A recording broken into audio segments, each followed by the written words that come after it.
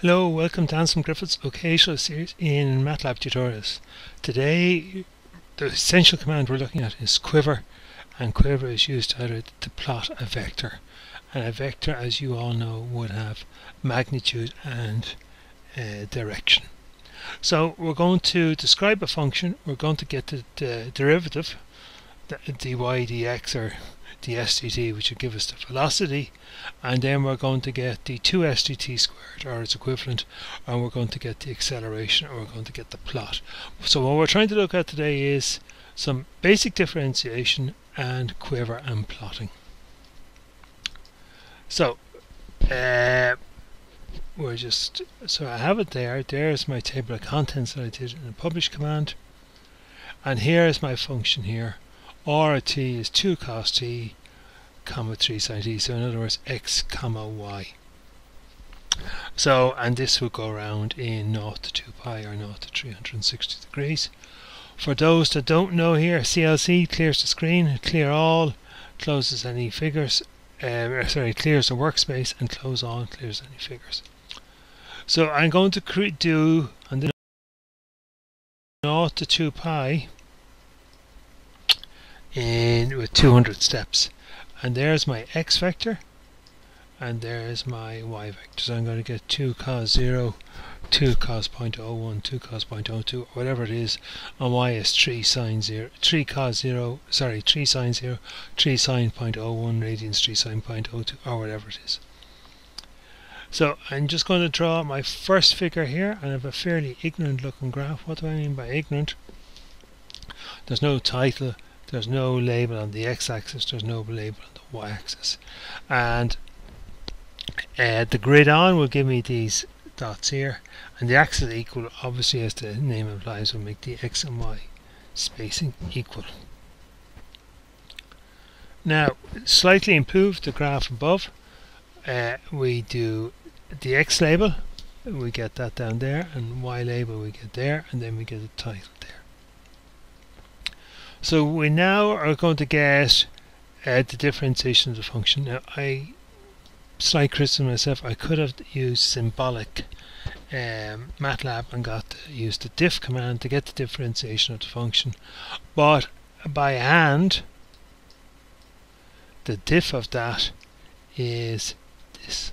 Okay, and if you can't do that by hand, well, yeah, to be honest, I'm not going to bother, because I have to assume that you know some sort of basic differentiation, and this isn't the differentiation class, so I assume you know how to do that. Okay, so we're going to get a new figure. We're going to plot x and y as above. We're going to put the grid on in equals axis as described, and then what I'm going to do here is I'm going to get vector points every 45 degrees of pi over 4 radians. So tt 0 to 2 pi in steps of pi over 4. I'm going to get the x coordinates, and I'm going to get the y coordinates here. I'll look at the workspace in a minute, well, when I've this done. So how do I get the Vx and the Vy? Well, I've got the velocity up there, minus 2 sin 2t, and the y component is 3 cos t. So there we are. That's my vector at the x, that's my vector at the y. So that's my basic plot of the original function. And now here's the command. Hold on. That keeps that figure in place, doesn't create a new one, and I'm going to use Quiver. So I'm using xx, yy, so they're the original vectors, and their vx is the velocity of the x, and vy is the velocity of the y, and as I mentioned there, the scaling is 0, just there. Okay, have I got that? Oh, and there's the graph down there. So though the blue line is the original one, and the v, remember we got the v differentiation issue, well, we just assumed you could do it by hand. So there is the velocity there, there's the velocity there, and you can see we're getting the velocity every pi over 4 or every 45 degrees as we go around. Okay. Now, not that apparent from there, but as I mentioned before, the Quiver command gives the vector, and the vector has direction and magnitude. So I wanted to get the magnitude of these lines. So in other words, I wanted to get the length of each vector at 0, 45, 90, etc. So how did I do that? That's on this line here. The length of each vector. So this is quite difficult. I wanted to multiply Vx by itself, you know, Vx1 by Vx1, Vx2 by Vx2, Vx3 by Vx3. And in Matlab, where I've highlighted there, it's dot multiply. Corresponding element by corresponding element. If I said Vx multiplied by Vx, it would probably give me an error, because it will try to do matrix multiplication. So dot multiply is corresponding element by corresponding element. And then I used fprintf here, so format print, and this is a little difficult if you're very new to Matlab. %s, so that means two strings. There's the two string, len string and rad string. Len string is the length of the vector. And how did I get the length of the vector? Len string is just the title length of vector, and rad string is just radians. So this line here will give me this line here. Didn't quite tabulate properly, but that's okay. And then I set up a for loop here, and each time I went around the for loop I got the length of vector 1, then the length of vector 2, then the length of vector 3, then the length of vector 4, and tt, you know, that's the 0, 45, 90, or 0, pi over 4, pi over 2, 3 pi over 4, pi, etc. radians. And just in case there's a mistake here, I got them to the first decimal place, so 0.1f float. So it's only going to, so I'm not getting 3.14 here, for instance. I just did the 3.1. So what I was trying to say is the length there, the length of that velocity, right, that'll give me the magnitude. That's 3. So, and likewise at pi over here, that's 3 units long. So it's 3 units long along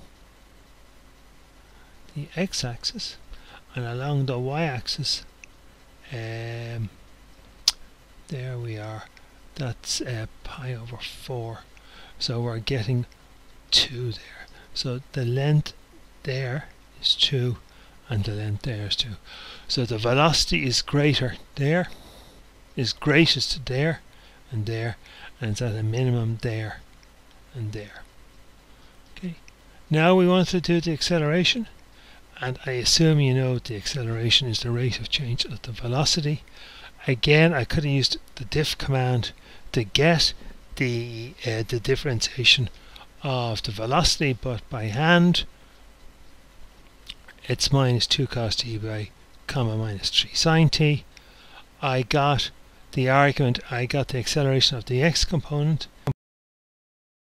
and I plot it all over again. So figure, new diagram, plot xy, hold on, there's the differentiation vectors, there's the acceleration vectors, and so we've seen this before. So you see there's the acceleration vectors in red. Okay, so we all right with that. So they're accelerating, and this vaguely, believe it or not, only vaguely would say be typical of the Earth going around the Sun. So the Earth would be more or less the blue line. The Sun is the center of the universe, literally. So remember, there are two things at play with the Earth going around the Sun. The lateral velocity is 10 to throwing the object away. So in other words, if this was a piece of string and you let go, the Earth would start flying down here. but keeping that in check is the acceleration towards the sun. So the two things balance each other, and so the whole system, the whole I was going to say Milky Way, but the whole planetary system is kept in check. That's the published file. There's the script. I'm not going to go through the script again because I just published it. It was just easier for me to show you, the student, there. Just going slowly at it.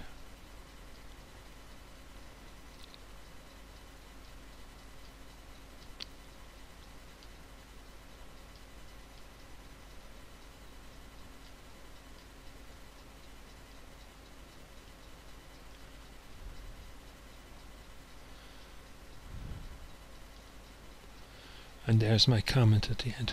So one or two bits might be a little awkward, especially the dot multiply, I suspect, and for new students this for loop, I suspect, would cause a little bit of problem. But the thing will work. You don't need, if you don't get line 73 to 75, what I'm really hoping is that you understand. Thanks very much for listening. Hope it helps a little.